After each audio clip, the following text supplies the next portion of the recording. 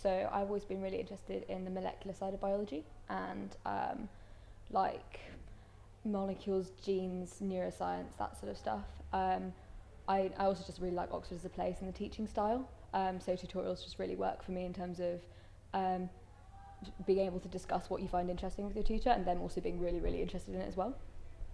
Biologists have 2 to 3 lectures a day and then 1 tutorial a week which you write an essay for, and it's then due in the next week.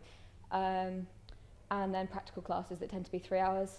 We had 3 of those in the first term and maybe 2 a week in the second and third term. I really like genetics, epigenetics specifically. So like the effect of the environment on your genes, so like why your genome might be different to say your twin sibling. Yeah. I really like Balliol because the atmosphere is really calm, everybody's just really nice.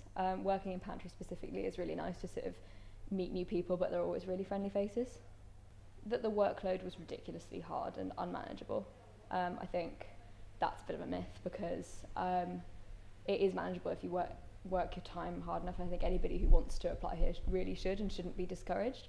So I don't have very much spare time. I run the cafe in Balliol. It's called Pantry. It's one of the only ways that you can actually work and get paid as a student. In terms of Oxford restrict your hours quite a lot. It's a really fun way to like make friends and meet people in the JCR, and also get paid for procrastination essentially. Other stuff is rowing. Rowing's really fun. I mean, you get used to the 6 a.m.s, like you really do. And it's also a really nice way of meeting people and getting some exercise that is fun in a team sport, especially if you can't throw or catch, which is my situation.